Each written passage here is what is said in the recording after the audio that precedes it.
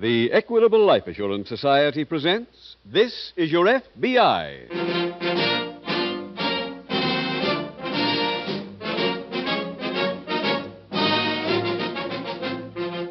This is Your FBI, the official broadcast from the files of the Federal Bureau of Investigation. Presented transcribed as a public service by the Equitable Life Assurance Society of the United States and the Equitable Society's representative in your community.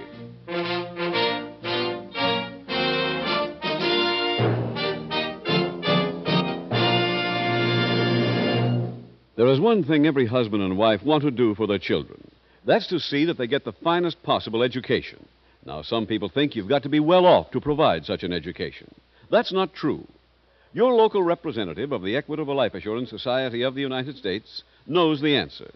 No matter what your insurance problem may be, future security for your wife and children, owning your own home years before you thought you could, providing for an independent life after 60, ask your friendly Equitable representative. He can help you. In about 13 minutes, I'd like to tell you more about him and how you, too, may enjoy the advantages and freedom from worry that come with membership in the Equitable Society.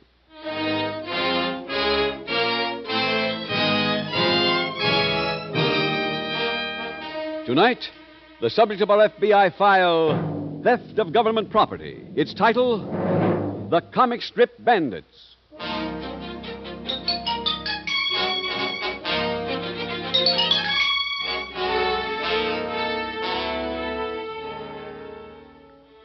Of the many criminals threatening you, the American citizen, the thief ranks among the most dangerous. The professional thief will steal anything of value from any person at any time. In tonight's case, you will hear of thieves operating on a large scale. But these same criminals began their careers with thefts of less valuable objects. The petty thief does not always remain a petty thief. The criminal who has completed a theft of great value will not necessarily pass up an opportunity to steal an object he must sell for less than his former theft. The car thief may steal a bicycle next. And as in tonight's case, a thief may steal government property and become the subject of a relentless search by the agents of your FBI.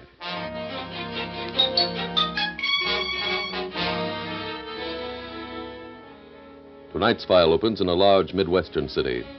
It is night, and at a waterfront pier, a refrigerator truck drives onto the pier and stops at the edge. A sedan pulls up behind it, and a tall man leaves the automobile and joins the driver of the truck. You leave the emergency off? Yeah. Get on the other side. Let's get this over with. The tall man moves into position. Both men shove the truck toward the water.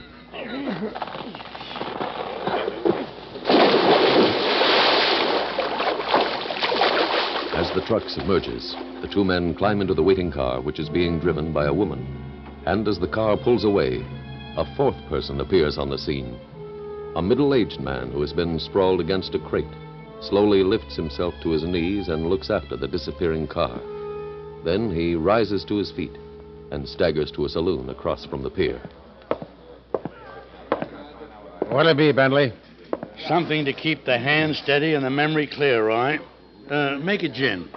That's what you had last night to keep the tongue ready and the wit sharp. Unquote. Yeah, so I did. Roy, would you believe what I just saw? All depends. How many elephants? Oh, crude, but funny. A truck, my friend. A truck pushed into the water from the pier across the street. Yeah. Yes, an amazing way to wash a truck. There were two of them, two men, one truck, one car, and one woman. Add them up, and what'd you get? Splash! Oh, brother, the court goes on for you tonight.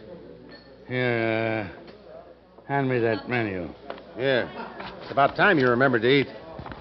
Pick a sandwich. Now, what did I do with that pencil? Where's my pencil? Here we are. Hey, what gives? Stop marking that up. The marks, my friend, are the beginning of art. If my tongue can't explain what I saw, my talent shall. Oh, for Pete's... Look, it's late. Why not head for a nice soft bed? Shh. No, boy, sleep can wait, and the world can wait. But the pen, once moving, must follow through. On my menu yet. Now, let's see, the shading. Right in there, the shading. Hey, that ain't half bad. Ah, a half thank you for a half a compliment. No, I mean it. You're pretty good. Now, the car was right over here, and the woman in it. Hey, you draw the faces of them guys good. Why are you making the dame so dark? Well, I couldn't see her very well, Roy, and I refused to improvise.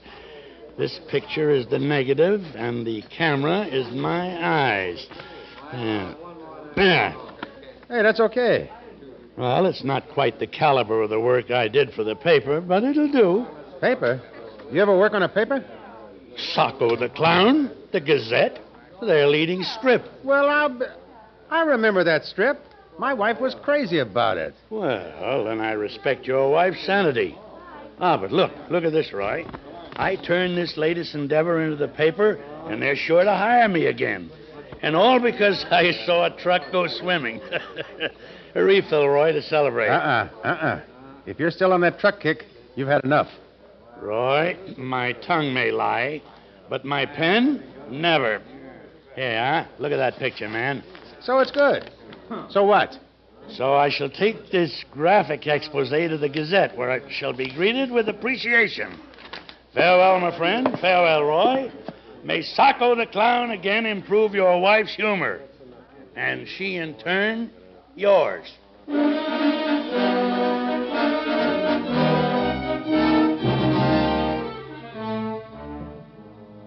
The following morning at the local FBI field office, Special Agent Jim Taylor reports to Agent Bill Crawford, just assigned to the case. That's real good to see you, Bill. Same here, Jim, only you look beat. Well, I've been up most of the night. Truckload of meat was hijacked while the driver was having coffee in a diner. Oh, where do we come in? It's theft of government property. The meat was for troops overseas and already paid for by the Army. I see. Any leads? Yeah, a few. Truck driver had the key in his pocket. The thief couldn't have had time in front of the busy diner to fix the ignition wire, so he must have had a duplicate key. Yeah, inside job? Could be, Bill. Local police got a report last night from a night watchman at a factory on Water Street. They called us. Mm-hmm. Seems the watchman saw 2 trucks parked near the factory. One answered the description of the meat truck. 2 trucks, transferring? Yeah, the watchman only saw 2 men, but they apparently transferred the meat in a hurry. Yeah. By the time the police got there, the trucks had gone. Was the watchman able to describe the second truck, Jim? No, not too well. He did notice which direction they left in, though. One turned and went down 9th. Back toward the city? Yeah, that's right. And the other headed toward water. Well, I checked. There's no street wide enough for that truck to turn off between the factory and the river. Mm-hmm. I found a broken guardrail down at the end of the pier. Then it's a cinch that truck's at the bottom of the river. Yeah, I'm afraid so. I've hired a diver to go down to the pier and take a look, Bill.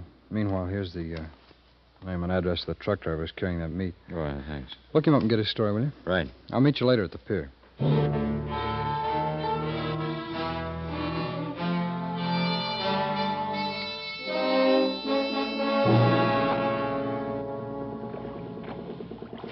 Jim? Oh, hello, Bill. You located the truck yet? No, Fulton just went down. Pretty sure thing to be there. Mr. Taylor. There he is. Yes, Fulton. I found the truck.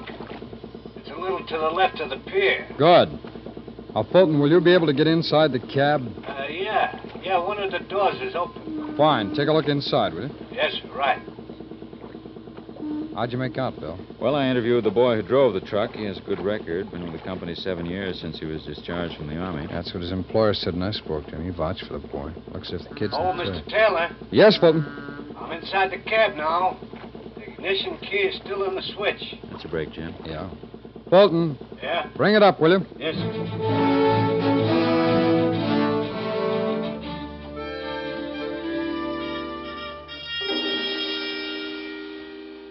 Jim, here's the lab report on that key. Good. All right, we may have another break. A man named Roy Graham is on his way back here from the reception room. Oh? Says he saw a story about the meat theft in the papers. May have something for us. Well, I hope so.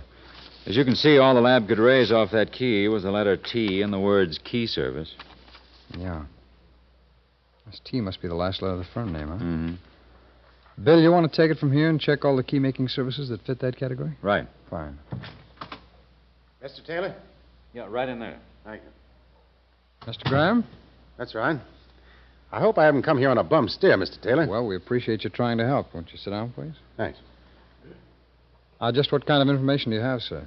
Well, like I say, it might be haywire, but Bentley said something the other night, and I thought I'd better let you know.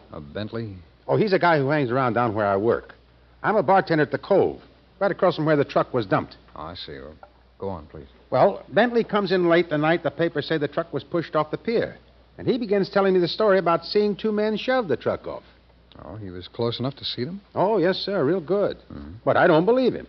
So he draws me a picture. He used to draw cartoons for a paper, see? And his picture's real good. Yeah. But I still don't believe him. Then he leaves and says he's going to give the picture to the Gazette. Any idea where this Mr. Bentley lives? Oh, he lives at different rooming houses all along Skid Row. Hard to tell which one he's in these days, though. I see. Well, we'll check them all. Thanks again, Mr. Graham.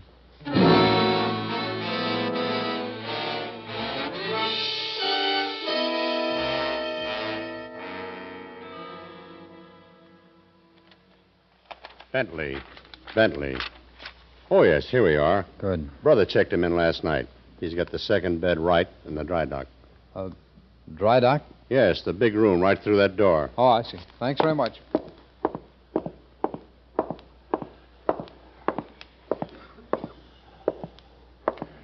Mr. Bentley? What? Mr. Bentley? Huh? Mr. Bentley, will you please wake up, sir? Come here. Mr. Bentley, I'd like to speak to you. I'm Special Agent Taylor of the FBI. Well. Young man, the world is full of speech. The cartoons are full of speech. Give me pantomime any day. My boy, sleep is pantomime. Pull up a bed. Oh, come here. Oh, Mr. Bentley. Look, Mr. Bentley, a man named Roy Graham told me you saw a truck pushed off the Water Street Pier. Yeah. He also said you drew a picture of what you'd seen. I'm interested in seeing that picture, if you don't mind. Yeah. That's right. Picture. That's right. The picture. Oh, yes, coming back. I remember that. Oh, of course. Oh, you're from the paper. The editor of the Gazette sent you, right? No, I'm afraid not. I'm a special agent of the FBI, sir. Well, what about that? The Gazette didn't have to go that far to find me. Not that I don't appreciate it. But look here. If they want me back, they must agree to print my cartoons the old way. Well, now, Mr. We Bentley, must make the picture. The comedy, the thing. I know, Mr. Bentley. All this what I'd stupid like to ask... emphasis on story. Bentley, please. Nowadays, you have to have suspense. You just listen to mystery, me, sir. Tragedy. There's a lot of phooey. Comedy. Wham, bam, sock. Wow. Mr. Bentley. That's the thing. Mr. Bentley, look, please. Hmm? The paper didn't send me, sir. That truck was stolen. This call is official business for the government. Now, about that picture, sir. Did you sketch the actual details of the men you saw by the truck? Of course. I saw them well, and I drew them well. Good. Now, Mr. Graham said you took the picture to the paper. Well, I've checked at the Gazette, and they hadn't received it. And they said you hadn't been there either. Now, wait a minute. As I remember it... Oh, wait, I was too tired to make the trip. I came directly here, I think. Uh-huh. Well, could you describe the men for me, Mr. Bentley? Describe... Well, I see. Now, young man... Now, gin has always sharpened my memory. But unfortunately, sleep has always dulled it. And as you see, I have overindulged in sleep. Well, then, perhaps the cartoon. You must have it with you, sir. Of course. The cartoon, of course. Uh-huh. Mm-hmm. Well, where is it, Mr. Bentley? Safe, young man. I put everything under my pillow. The creation's under the pillow, the creator above the pillow. Now I shall remove this wall between art and artist, and presto! And it's not there.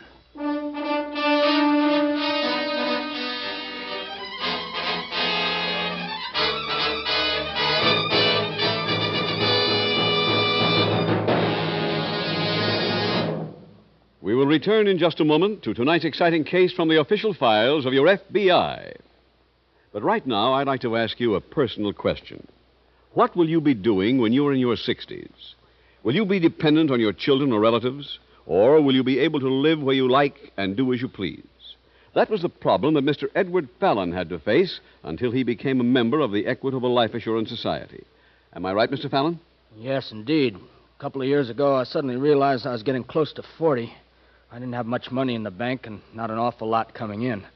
My wife and I were both worried about what would happen to us when I had to retire, or if something happened to me. Well, that's quite a problem for a lot of us. Would you mind telling us how Equitable solved the problem for you? We heard you describe a plan that would give us freedom from money worries in our 60s. That's the Equitable Independent 60s plan. That's right. So I took your advice and called up my local Equitable representative, one of the smartest moves I ever made. He explained how the Independent 60s plan would give us a comfortable income, a handsome check every week, how we could live where we wanted, come and go as we pleased, and how my wife would get money if something happened to me. The pleasant surprise was how little it cost. Nowadays, whenever my friends discuss money troubles, I tell them to call up my good friend, the Equitable man. That's very sound advice. If you have life insurance problems, if you want to own your own home free and clear, if you want to provide an education for your children, talk it over with your Equitable representative. He's neighborly, helpful, and he knows the answers. Simply consult your local telephone directory for the name of your local Equitable Society representative. That's EQUITABLE. The Equitable Life Assurance Society of the United States.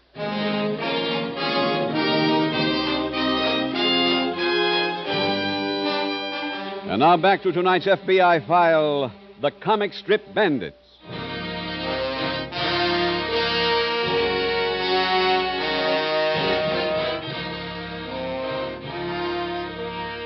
Because of the dangers thieves present to the American public, your FBI urges every citizen to be aware of the ease and cunning ways in which the thief will operate.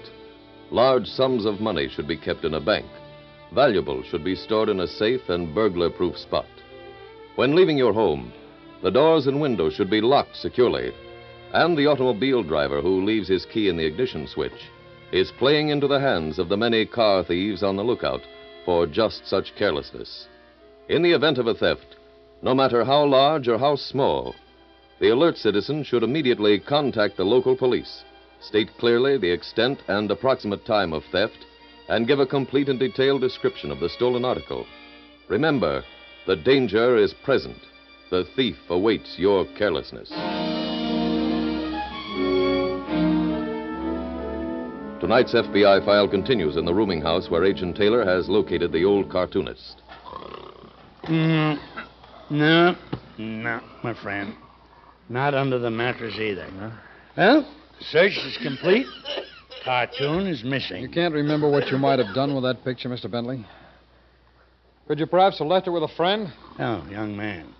The only thing I ever leave with my friends is an occasional IOU and the sweet memory of my company. Wait. Hey, wait a minute. Yes, wait a sir? minute. The mail. When I was on the paper, I'd always make sure my copy was safe. Uh-huh. If I'd imbibed a little too freely, I'd mail my work to myself. The next morning, I'd wake up and wait for my work to arrive by the first mail. You think you might have mailed this cartoon here, then? I don't think it, I know it. To the front desk and the end of the search. Young man, after Sir? these culprits are in custody, there'll be no reason why my cartoon can't appear in the paper, will there? Oh, I can't see why they should be, Mr. Bentley. Good. Aha! Friend Adams, come, my man. My morning mail, if you don't mind. Who are you kidding, Bentley? Now, Mr. Adams, would you check and see if there was any mail for Mr. Bentley, please? Well, sure, only... Only time is passing and the mail is waiting. Come, if you please, Mr. Adams. Okay. I'm sure he'll find it. I mailed it at the drugstore. Yeah, I distinctly remember the trouble I had licking that stamp. You see, gin and glue don't seem to mix. There's nothing here for you, Bentley. You're quite sure of that, Mr. Adams? Sure, I'm sure. You can check for yourself if you want to. Oh, excuse me. No mail, that's fine. There must be some mistake. I think so, please. Could you have mailed it anywhere else? Yeah, I Maybe think you so. forgot to Your drop it name, in the Taylor? box. No, Yes, that's right. This is for you. Oh, thanks. Can't imagine. Taylor speaking. It's Crawford, Jim. Yeah, Bill. I found the key service that made that duplicate truck key. Good. What's the name? The Everest Key Shop on Broadway. Okay, I'll be right over.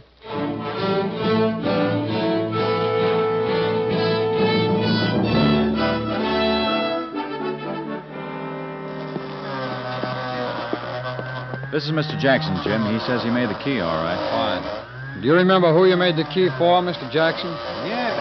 Yes, I remember, because I got those special blanks in a week ago, and This woman came in right after they arrived. Now, you say it was a woman. That's right. Do you know who she was? No, but she works around here someplace. No, how do you know that, sir? Well, she was in today, early this morning, for another key. Uh-huh. After I made it, she opened a bag to pay me, but she left her change purse at her office. She left, but came back just a few minutes later with the change. I see. Can you describe this woman, Mr. Jackson? Well, she has red hair, medium height, blue eyes, I think. Mighty pretty girl.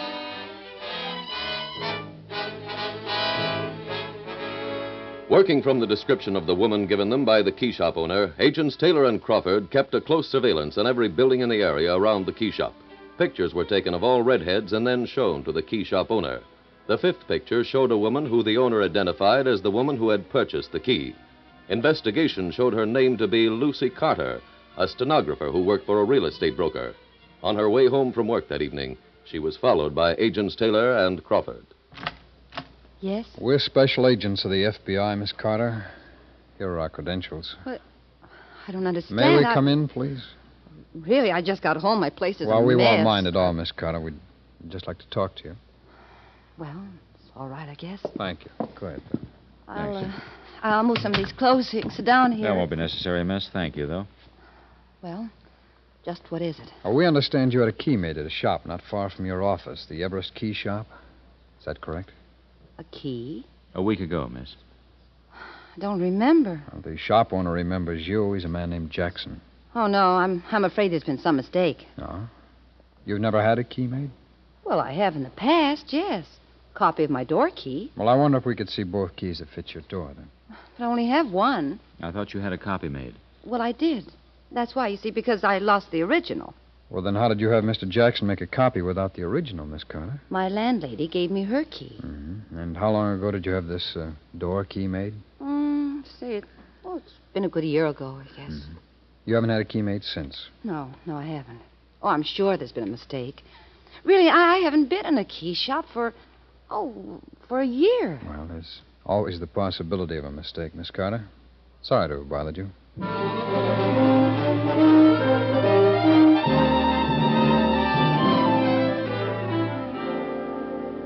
Anything, Jim? Yeah, I checked with the landlady. She's been living here 6 months. She told us she'd had her apartment key made over a year ago. That was pretty clumsy. Is that her apartment window up there? Yeah, she turned her lights out about 10 minutes ago. Okay, let's call the office for a relief watch. We'll take over again in the morning. Calling Car 9. This is Car 9. Suspect has just gotten home from work, Jim. On her way, she went to a furrier store. She put in an order for a $650 fur coat. She really knows how to stretch that stenographer's salary. Jim, she just came out of the apartment. All dressed up. Hailing a cab now. Stick with her, Bill. When she reaches her destination, I'll take over.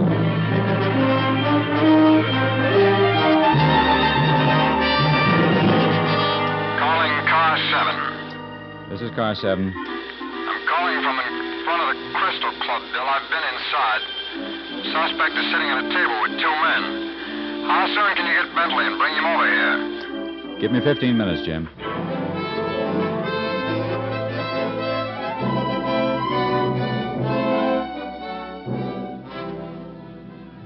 Right over here, sir. Hi, Jim. Bill. Hello, Mr. Bentley. A cordial greeting to a gentleman who chooses to show me such an expensive evening. Fine. Shall we choose a table in order? Now, Mr. Bentley, this is work, not play. I want you to take a look at that table right over there. One by the arch. Oh, my vision has slipped a lot in the last few years. But perhaps we get a better view from the bar. Well, wait a minute, sir. I'm sure if you'll try, you can see from here. So those two men and the girl right over there. They look familiar to you? No. I don't know. Well, sir? It's pretty difficult for me to remember. Now, the only way I could know if they were the same people would be if I had my cartoon. The cartoon still hasn't come in the mail at the rooming house, Jim. Uh-huh. Well, Mr. Bentley, how long have you been staying there now? Oh, been over 6 months. Did you live there when you worked on the newspaper? Oh, good heavens, no. Shall we sit at the bar? Mr. Bentley, please, this is very important. Could you possibly remember your former address? where you were living while you worked on the paper? I not only can, but I shall with considerable ease. Good. Many fond memories are associated Mr. Bentley, with my former Mr. habitat. Bentley, please, I shall never just forget. the address now, sir. Huh? You can talk on the way over. Yeah. Well?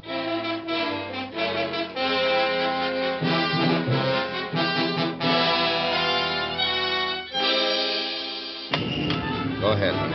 Thanks. Al? Right. Come on, Al. Come on. Look, can't I even take time to light a cigar? That truck pulls into the diner at 11:45 sharp. It's almost 11:30 now, and it takes exactly 12 minutes to drive from here to the diner. Let's move. I'll have to ask you folks to hold it a minute, please. Yes, halt, or you'll be shot down like dogs. Oh, Mr. Bentley, please. Al, these Hello, men... Miss Carter. I'm sure you remember me. Yes, I... Mr. Bentley, are these the men you saw at the pier? Well, I didn't see the woman, but the men look exactly like they do in the picture. Picture? What picture are you talking about? Show them the cartoon, Mr. Bentley. Indeed, I will. With great modesty, I present a masterpiece. What's this? Genius, madam, genius. Well, this cartoon was sketched as you dumped the meat truck off the Water Street Pier. Hey, now, wait a minute. Please, don't argue, my friends. Let's keep the plot simple. Wham, bam, pow.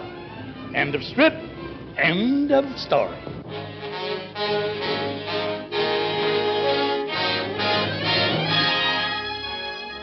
Lucy Carter, Al Dawson, and Fred White were tried on charges of theft of government property and sentenced to terms in federal penitentiaries.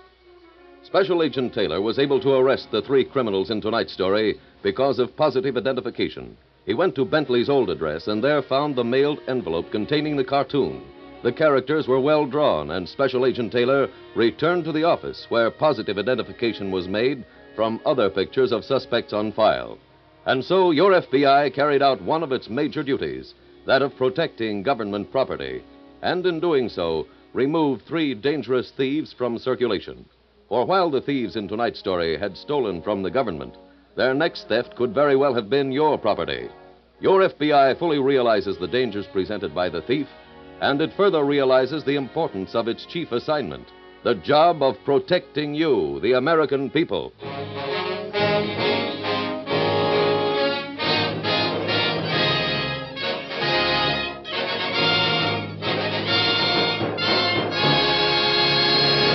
Would you like to retire in independent comfort in your 60s?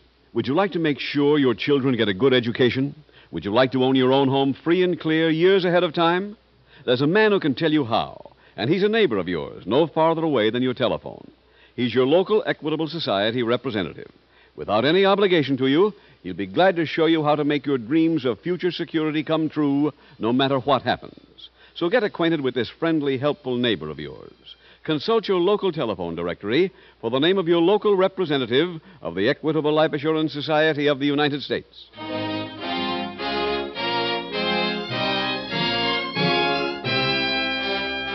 Next week, we will dramatize another case from the files of the Federal Bureau of Investigation. Its subject, bank robbery. Its title, The Little Tin Box. The incidents used in tonight's Equitable Life Assurance Society's broadcast are adapted from the files of the Federal Bureau of Investigation. However, all names used are fictitious, and any similarity thereof to the names of places or persons, living or dead, is accidental. Tonight, the music was composed and conducted by Frederick Steiner. The author was Dick Carr. Your narrator was William Woodson, and Special Agent Taylor was played by Stacey Harris. Others in the cast were Anthony Barrett, Tony Caruso, Walter Catlett, Whitfield Connor, J.C. Flippen, J.A. Hughes, Tony Hughes, and G.G. Pearson. This Is Your FBI is a Jerry Devine production. This is Larry Keating speaking for the Equitable Life Assurance Society of the United States and the Equitable Society's representative in your community, and inviting you to tune in again next week at this same time when the Equitable Life Assurance Society will bring you another thrilling transcribed story from the files of the Federal Bureau of Investigation. The Little Tin Box on This Is Your FBI. This program came to you from Hollywood.